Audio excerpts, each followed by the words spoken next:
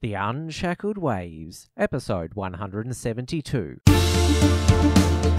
Broadcasting from Melbourne, Australia, this is The Unshackled Waves with Tim Wills, brought to you by theunshackled.net.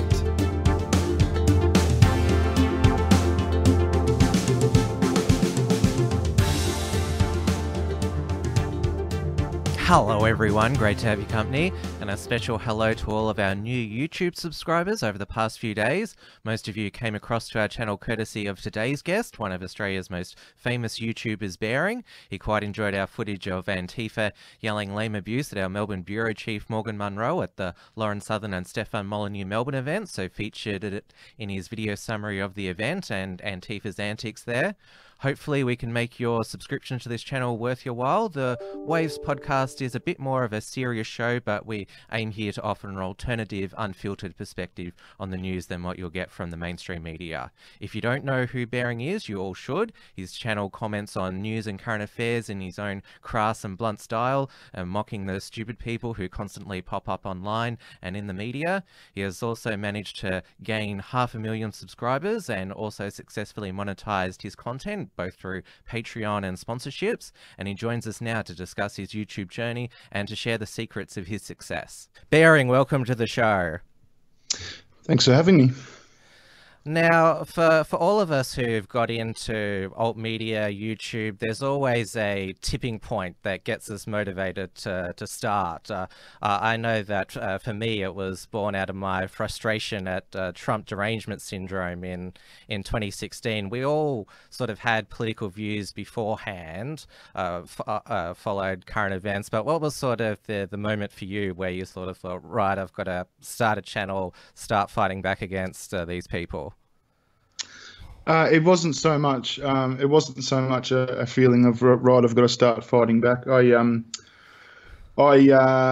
was basically a matter of I started a channel on a Friday night with a couple of mates and wanted to have a laugh at some people and take the piss out of some people, and that's what I did.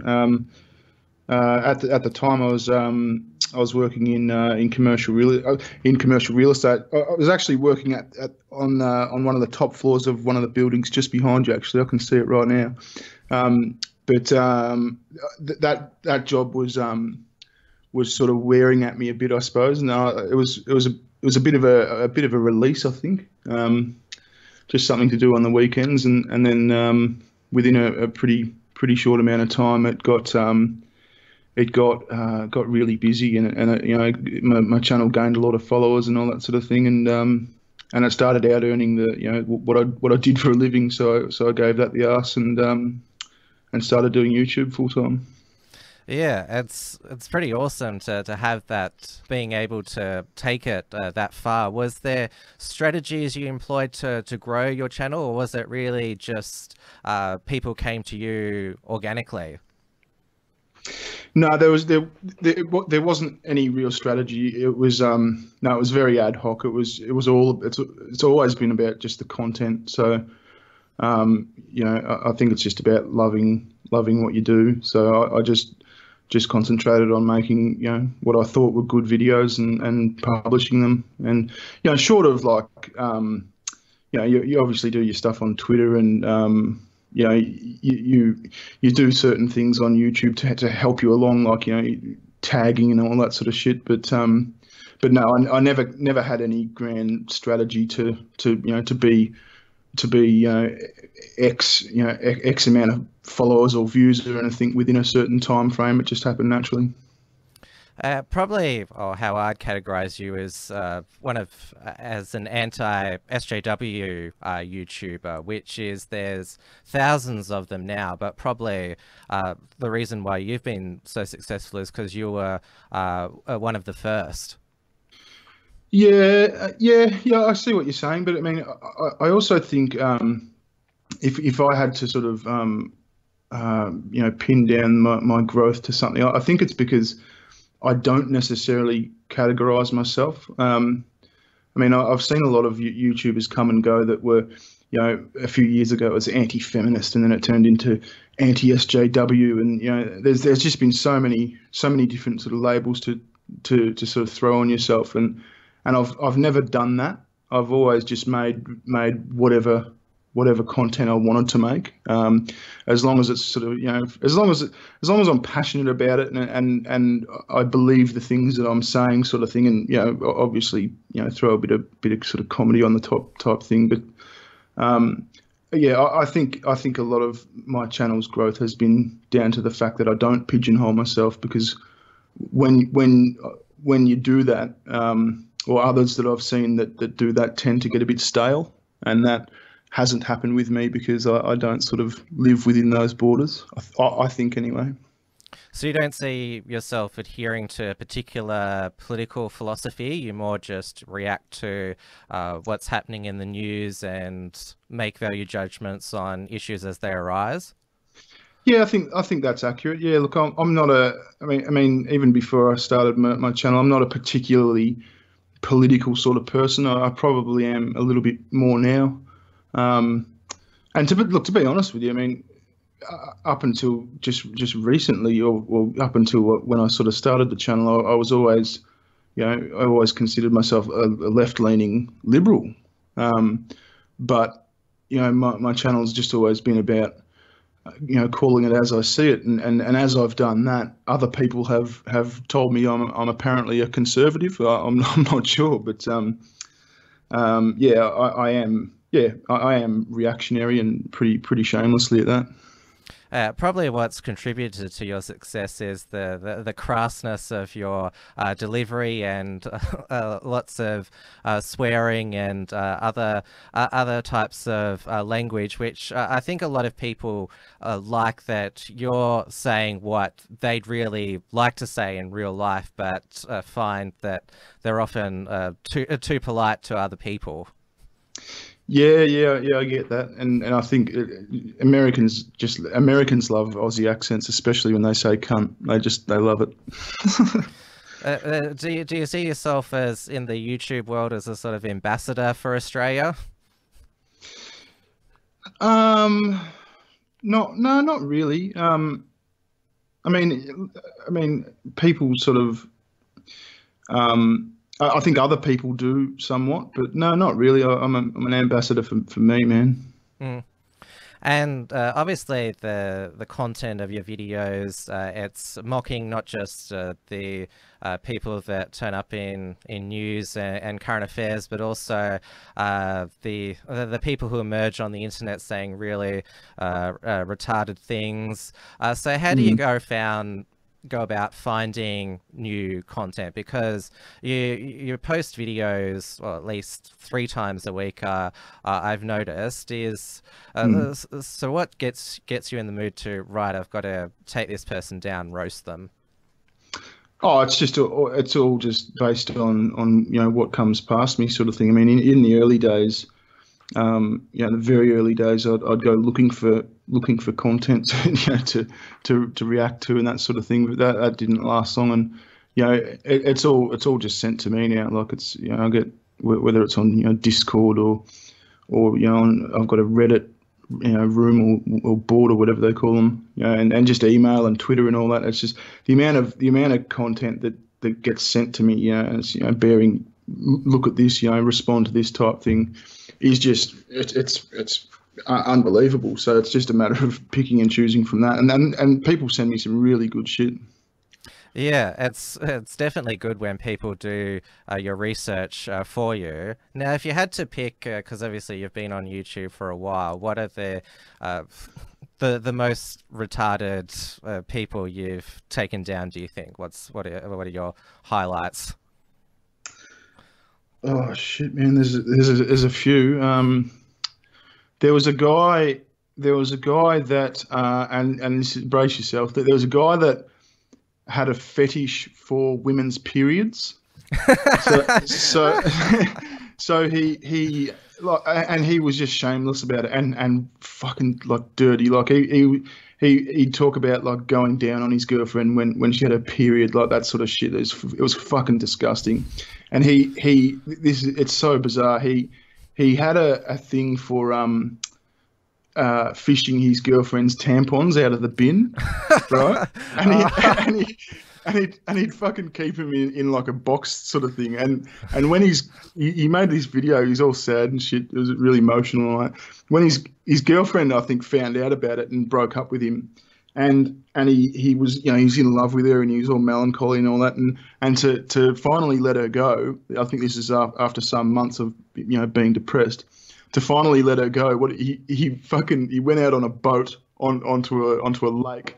And made like a raft thing out of sticks and put his girlfriend's fucking used tampons, like months old used tampons, on this raft and set it on fire. Like did like a Viking funeral ceremony for his fucking girlfriend's used tampons. I think that's the most bizarre, I think. But most retarded, probably there's a guy called Michael Rowlands from New Zealand, and yeah, he's fucking retarded. He's absolutely retarded. Just like, like he'll berate you for not believing that there's infinity biological sexes, not genders. Like he actually argues that there's multiple sexes. Wow. Type thing. And you're bigoted if you don't believe that and all that sort of shit. He's unbelievable. But man, there's so many. I forget half the videos that I've made. Like sometimes I go back through my videos and go, oh shit, yeah, I remember that, and it's sort of fresh to me again. But yeah, there's just so many, man. Yeah, there's certainly people you come across where it's like, wow, you couldn't make this up, or surely they can't be serious. Oh, absolutely. There's been some good stuff from Australia recently as well. Like this shit show between Lionhelm and Hanson Young has been fantastic. It's been so entertaining. She's insane. She's fucking insane. Yeah, I see that you've been having a lot of fun with that, and you actually got to interview David Lionhelm on your channel. Was that sort of a thing where you sort of, because I know that what you've just said, it's more about just the making the content, but did that sort of episode that there was a politician who was willing to stand up to the feminists, was that a really, wow, this is a great moment, for Australia or for politics? Yeah, I mean, it was good seeing one of them finally stand up. And by the way, I was rolling on the floor laughing when he suggested the PM stop being such a pussy. That was fucking brilliant. But yeah, no, it was good. It was good to sort of see him come out and stand up, for himself not necessarily as a bloke, but just as an individual, because so many of the politicians today are just absolutely fucking cucked. They'll apologise for shit that they didn't do. Oh yeah, definitely. And there's so much placating of the feminists and the media saying, oh, we're not the people that you think we are. And of course, the minute you try and placate people of the left, they always demand more. It's never enough. Oh yeah. You never. Oh, sorry. You never apologise to an SJW, man, because they'll just keep going. Once you apologise, it's they see it as an admission of guilt, and they use that admission of guilt to basically berate you forever.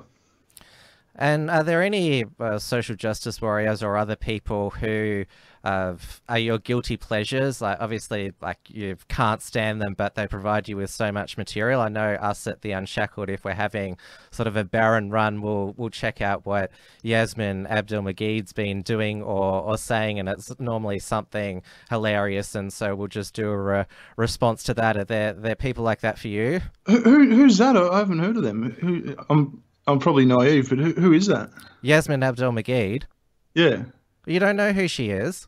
I know the name, but I don't. No, I don't. Oh, she's the she got famous when she said on Q&A that Islam was the most feminist religion, and then she did the answer. Oh yeah, that's right. Yeah, I know her. Yeah, she's a beauty. Oh, you scared me for a moment when you said you didn't know who she was. Yeah, no, I just couldn't connect them up. Yeah, she's fantastic. Yeah. But probably there's a guy from America called Steve Shives. Oh yeah, it's I seen you do a few takedowns of him. Yeah, he's amazing. There's this uber feminist Christy Winters that I used to sort of have a crack at a fair bit, but she actually turned pretty scary in that she got a bit too sort of stalkerish. Like she was contacting Patreon and contacting fucking YouTube just constantly, sort of like full letters, explaining how much of a bigot I am and how much they've got to get me off their platform, and it became sort of too much. She doxed me and all that sort of shit. It became a bit scary. Yeah, there's some who just it goes beyond, like they're just a retarded, stupid person, where they're actually sinister and they're dangerous. Yeah, and you sort of you see him do this crazy shit, and you sort of think, I'm having a laugh at you on the internet. Fucking calm down. You can be pissed off. You can tease me back, call me some names. For fuck's sake, don't try and get at my income or something. That's ridiculous. Now, obviously, your channel, that's like you said, it's a comedy channel. It's for a bit of a laugh. But do you see yourself affecting change? Because obviously, a lot's happened over the past 2 to 3 years. There was a great triggering with Brexit and Trump in 2016, and there's definitely in Australia more people who are sort of waking up to the left and their totalitarian tactics. Is that something you're aiming to do yourself, that you want to see the political conversation or the Overton window shift? Yeah, look, I'd love to see the Overton window shift, but I mean, as far as what I set out to do, no, it's I don't really set out to go out and change hearts and minds type thing.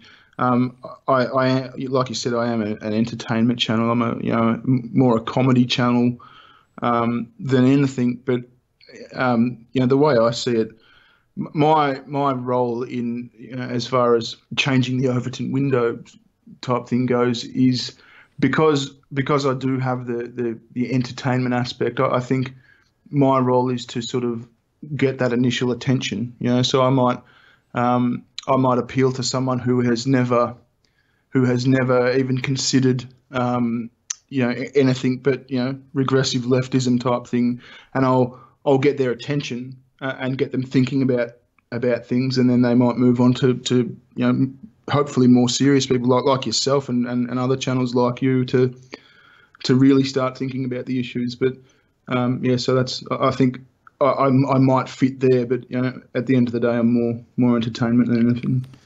Because if you do take it too seriously, it can be quite draining. That's what another YouTuber, Independent Man, found. That's why he stepped away for a while. That if you get too ingrained in this battle and you see all of these regressives just running amok, then it can depress you a bit, which is not good, and not good for your content creation.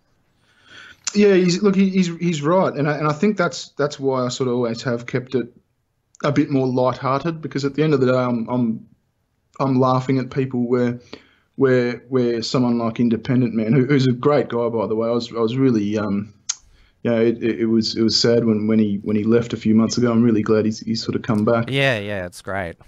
But the way he sort of approaches content, which is fantastic. I absolutely love his channel.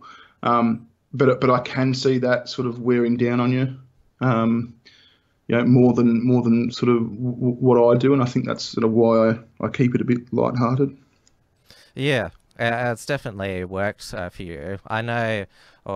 At the Unshackled, we try to be as news orientated as possible, because we know that there's battles that we're going to lose, and so we just report on what's happening around Melbourne. We know that it's a tough battle, but we know that it's the long game for us.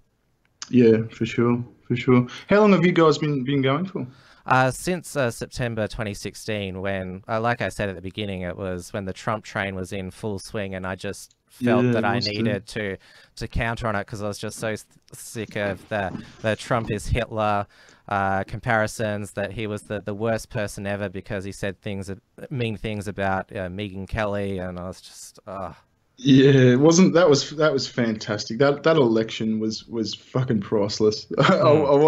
I can't wait for the next one. That was just absolute gold. What do you think? What can you see happening at the next big US election? What's your forecast?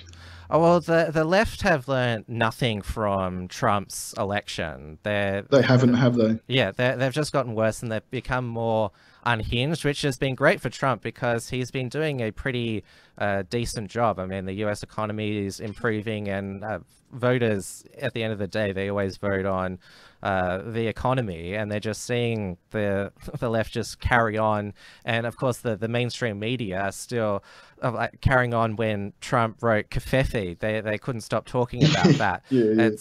So yeah, Trump's in a good position. So I definitely think that he's in with a good. I don't think his re-election is guaranteed, but yeah, he's certainly in a good position. Do you reckon Hillary will have another crack?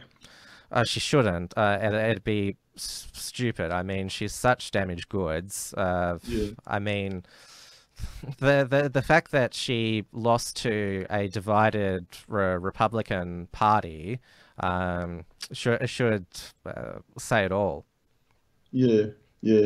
Just her attitude. I mean, like that speech that she made that time where she said half of his supporters are racist and sexist and Islamophobic, and that was just suicide, absolute suicide, because she's just showing utter contempt for the people that she plans to lead, and I don't think there's any recovering from that. Yeah, that was the deplorables speech. Yeah, that's right. Yeah. Which everyone sort of owned. Everyone referred to each other as deplorables from then on. But she's one of the elites. I mean, both she and her husband, they're political animals, been in politics their whole life.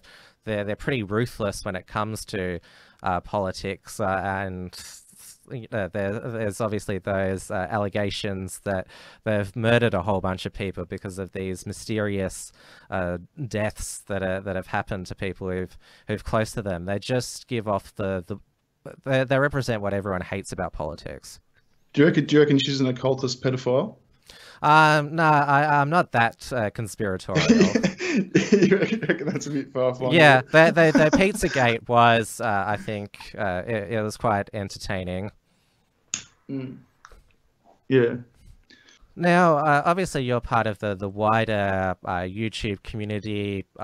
Your girlfriend, partner, wife, Sugar Tits, she's a YouTuber as well. I quite enjoy her videos. She's what I call a classic Aussie bogan girl. She tries. Yeah. But she's actually not Aussie at all. She's actually she's half English, and she's got a bit of Filipino and a bit of Spanish in her. So she's a British citizen. So she's not Aussie at all. It's funny you say that. Well, she does a good job at cultural appropriation then. She does, yeah. She does. Yeah, and obviously in the YouTube community, there's a lot of back and forth videos. YouTubers will have arguments with each other. A lot of the time, it's not too serious, or it's sort of not serious in the sense that you actually not liking each other. It's more just an exchange of ideas. I remember there was a bit of a back and forth between you and some other YouTubers over the same-sex marriage vote that we had last year, where they responded to you and then you responded to them. Do you enjoy that?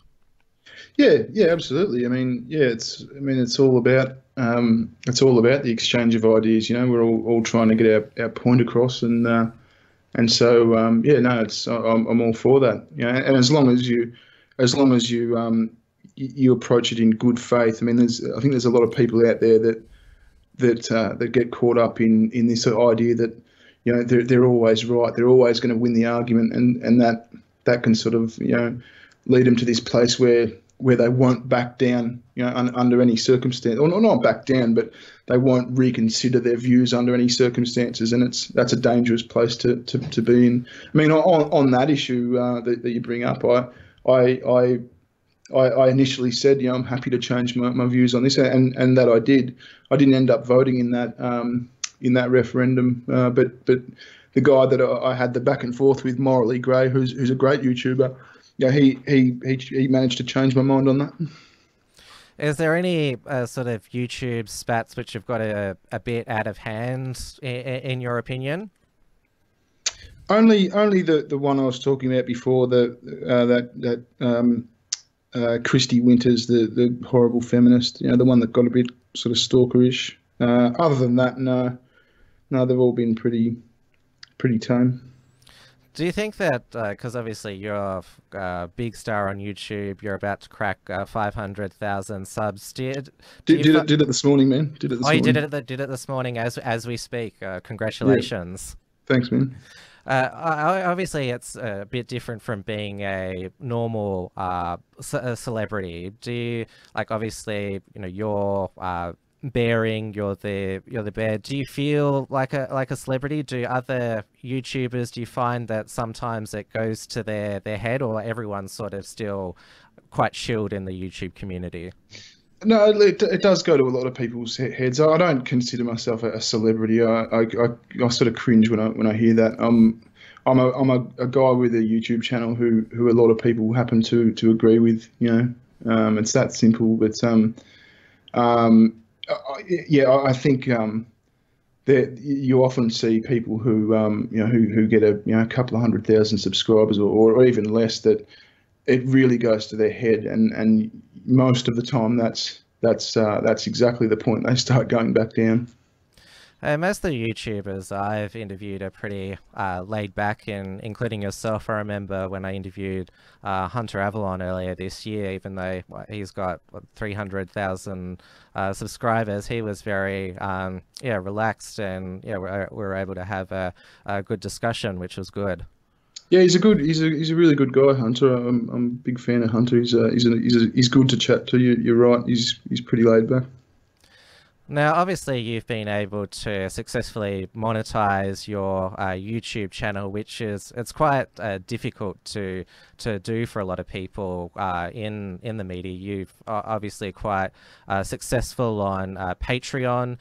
Obviously, Patreon, what you've got to do is not just obtain patrons, you've got to retain them, manage them, make sure that it's worth their while. How have you been able to successfully do that? Because you've got over 400.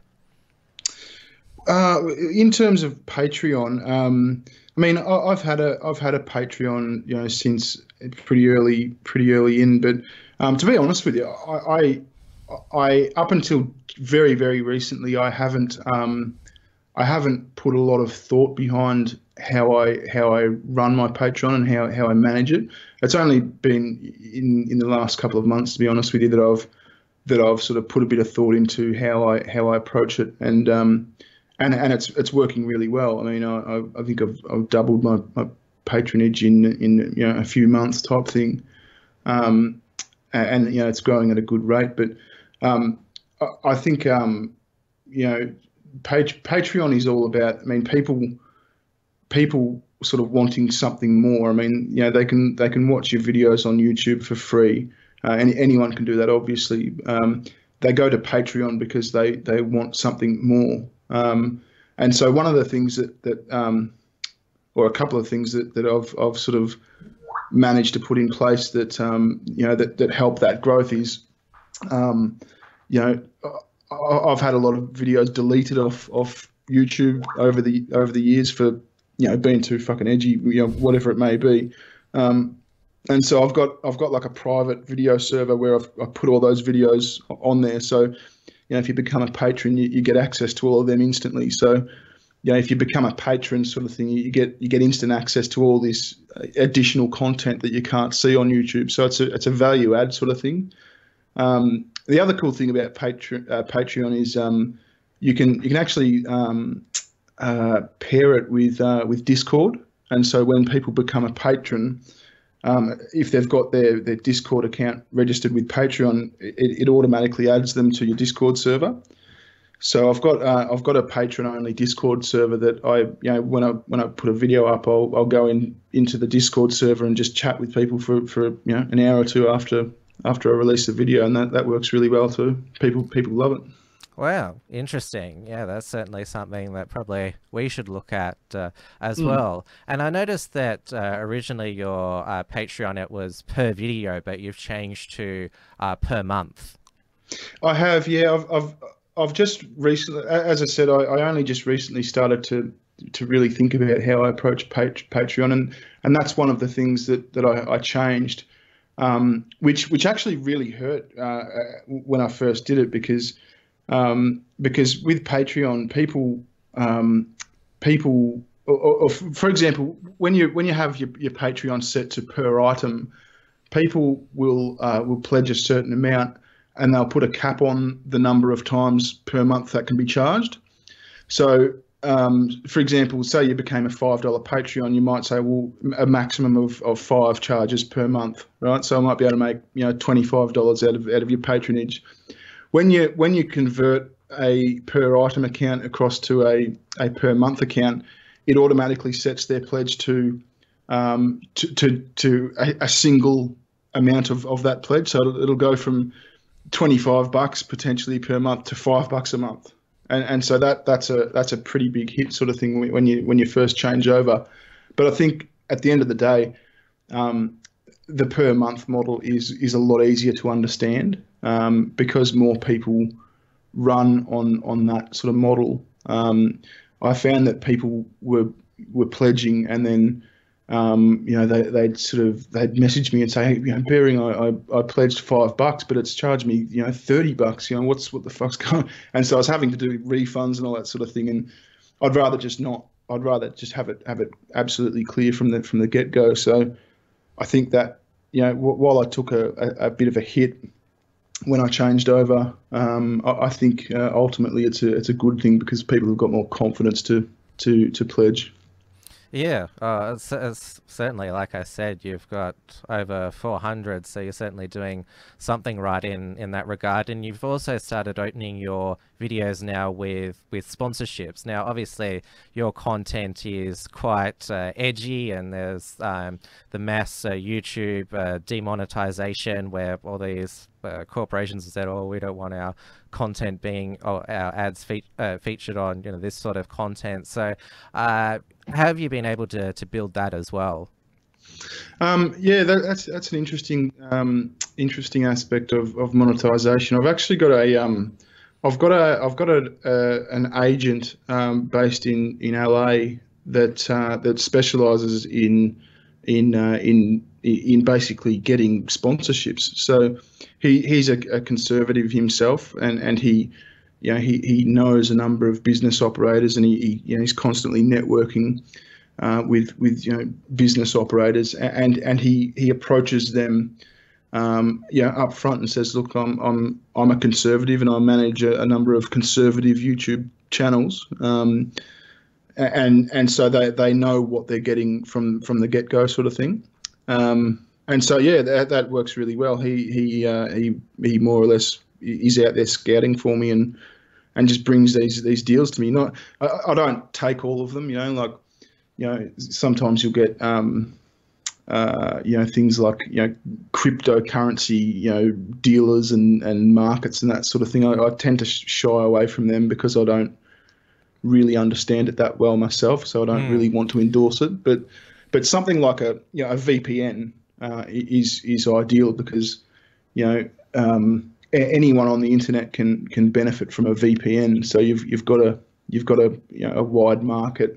It's an affordable product, and it's straightforward. So things like that are great, and it's good money too. These people are willing to pay really good money for to get to your audience.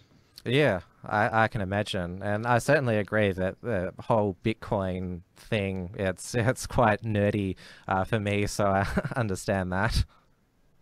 Yeah, and look, I'm sure it's it's all legitimate and all that, but I just I'm reluctant to sort of say, this thing is great, you should look at this thing, and then if it loses half its value in 6 months, I don't want to sort of be the guy who pointed tens of thousands or hundreds of thousands of people to lose all that money, sort of thing. Whereas with a VPN or something simple like that, they might not like the product, so they stop paying for it. They're not going to lose wealth. I think this, I call it the Ben Shapiro strategy, where he says, I use this product myself, I can recommend it. That's all of his live ads are always like that. And so he only endorses a product if he's tested it first or knows that it's good quality. Yeah, I got approached by the people. I've heard Ben Shapiro do a promo for, it's like some sort of doomsday fucking like food kit or something, like Wow. dried food and shit. That's It's like, not his style. if the end of the world comes, you can feed your family on these fucking dried apples and all that sort of shit. And that was a bit a bit weird for me. But I doubt he's fed his family fucking petrified food. So he hasn't tried everything he fucking advertises. Now, obviously, you went through a tumultuous time when your original channel was terminated, and there was a lot of people who were suspicious about the reasons. Was this YouTube cracking down on, I know you don't like the word conservatives or right-wing people. How did you respond to that initially? Well, it's not that I don't like the word conservative. I've got nothing against the word. It's just I'm not 100% sure that I am one. I probably am, but I don't know. Which time do you mean? There's been a couple of times, man. Oh, when your channel's gone down? Yeah, there's been a couple of times. I'm referring to the one where it turned out that there'd been a copyright claim on your original bear. Oh yeah. So that was late 2016, I think. Yeah, that was. I mean, that was ultimately that was my fault. I was using a copyrighted character it was from a cartoon, a cable television based cartoon from Canada, and the way that happened was, I mean, yeah, as I said, I started my channel as a hobby type thing. It was never anything serious, and I never expected or thought that it was going to lead to anything substantial. So when I started my channel, Bearing has actually been my nickname for a while, and so it was a case of I just searched cartoon bear on Google type thing to find a bear to match the nickname. Came across that one and without sort of thinking about it, which was stupid in retrospect, chose that and away we went. Thinking I'm only going to be an obscure channel. Now, you quite often see YouTube channels with I see channels with Simpsons characters and South Park characters and Christ knows what characters as their avatars, and you can get away with it when you're not so huge type thing, but obviously you attract attention when you start getting to a substantial size. So they gave me a number of copyright claims, and which was fair enough. It was their property, and the way we resolved that was really simple. I got in touch with them and told them that basically. I just said, look, it was nothing malicious. It was naivety. How can we resolve this? And so we came to an arrangement. They were happy to withdraw all of the copyright claims as long as I got rid of the character from the channel. So that's what I did. I commissioned my own bear, and that's how that happened. Was it difficult to rebuild from that? Because obviously having your channel go offline, you basically lose your ability to interact and or do your job. Was that hard to do? How did you approach that? No, no, not really. I mean, I think my channel was offline for, it was only like 4 days or 5 days, so it wasn't long at all. And the subscriber base was there. The channel was terminated, but YouTube don't actually delete it. They sort of hold it in limbo for a while, sort of thinking that there could be a resolution here, and there was. So the channel was reinstated. So it's not a case of that was my old channel. It's still the same channel. It's always been the same channel. It was just reinstated with the same subscriber base and all that. And I think at the time I had, I think it was just under 200,000 subscribers or something. So it was just a matter of, the channel went back up. It didn't have any content, but it was just a matter of, start rebuilding, start making content. And in a funny way, it was actually quite profitable, as it turned out, because I had all of a sudden I had this huge backlog of videos. Like I had something like 200 videos that were already made. They were just sitting there, but had this copyrighted character in them. So all I had to do was to get another video out. In my spare time, all I had to do was put one of those videos in the editor and chuck the new bear avatar over the top, and it was a re-release. Because people appreciate seeing these videos back. They re-watch them and. It's another release. It's I get to release it again and profit off it again. So ultimately, it was funny. It was actually quite a money spinner. Yeah, that's not a bad way to look at it. Now, obviously, since you started to gain a lot of prominence, and because you were known as bearing a cartoon bear, there was a lot of people who wanted to know who you were, and like you said, there's lots of people who wanted to dox you, but you eventually revealed who you were, but you wanted still to maintain the channel as Bearing. You're doing this interview as Bearing, but you also have a second channel now, which is more about who you are and your other interests, such as music. Yeah, that's right. Yeah, it's funny. People, a lot of people were really sort of insistent that they never wanted to see my face.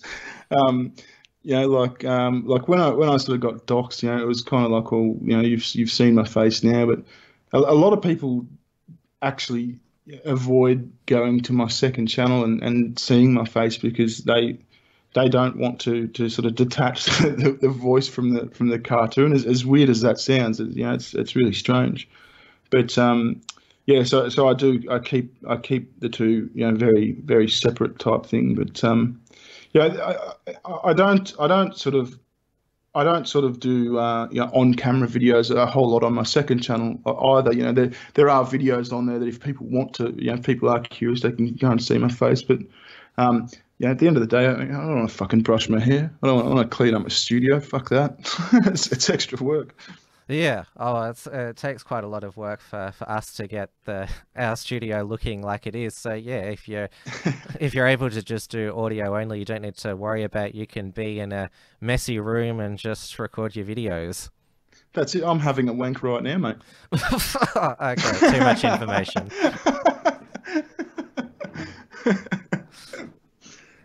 Now, obviously, you've reached 500,000 subscribers. I reckon you'll reach 1 million pretty soon. So the sky's the limit, basically. Do you plan to just keep doing what you're doing, or would you do anything different, such as, like, obviously you mainly just do YouTube? Would you ever go out onto the streets and do things there, or attend events, or do mainstream media? Look, I would I would attend events. I think Like there's the guy that runs that the I forget what it was called, some libertarian the Friedman Conference. Yeah, I'm talking to them about speaking at next year's one of them. So I would do things like that. I'm happy to do that. But as far as sort of going out on the street and being an activist, no, I'm not really interested in that. Look, I'll keep making bearing content, as long as people want to watch it, type thing. But it's not my only sort of line of interest either. I'm a musician as well, so I actually spend a fair bit of time making music as well, like that gets released on Spotify and iTunes and all that. So yeah, it's sort of, I wouldn't say it's 50-50 divided, but it's I probably do 20% music and 80% bearing, and other bits and pieces. Have you been able to get some of your YouTube followers hooked on your music, being able to migrate them there? Yeah, I have. Yeah, definitely.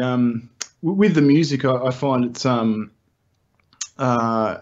is obviously a smaller fan base, but I think they're very, very dedicated. So the music, people that like the music are very, very sort of loyal and very they're there every time type thing. Whereas people sort of come and go from Bearing.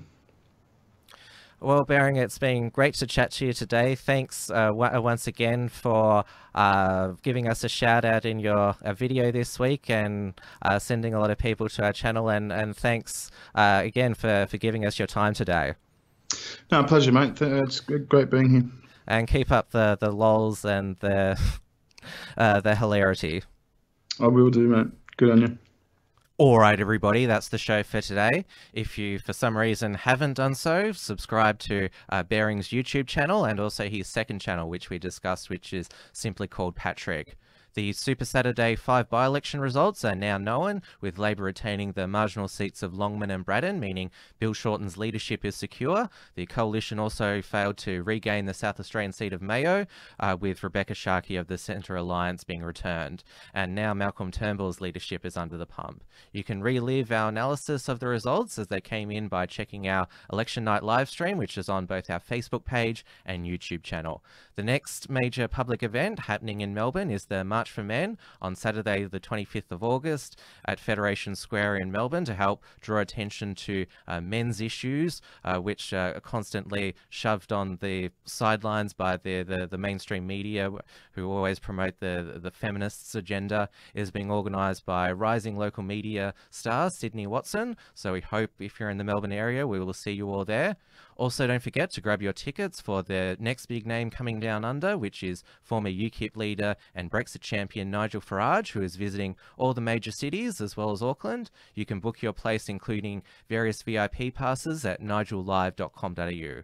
Also, please remember, we can't do this without your support, so please consider becoming a patron of The Unshackled at patreon.com/TheUnshackled, or send us a one-off contribution via PayPal at paypal.me/TheUnshackled. So thanks once again for your company, and we'll see you next time. Thanks for tuning in to The Unshackled Waves. Please visit theunshackledwaves.net for all the ways to subscribe and follow the show. Don't forget to pick up your free ebook at theunshackledbattlefield.net. And keep checking out theunshackled.net for all the latest news and commentary.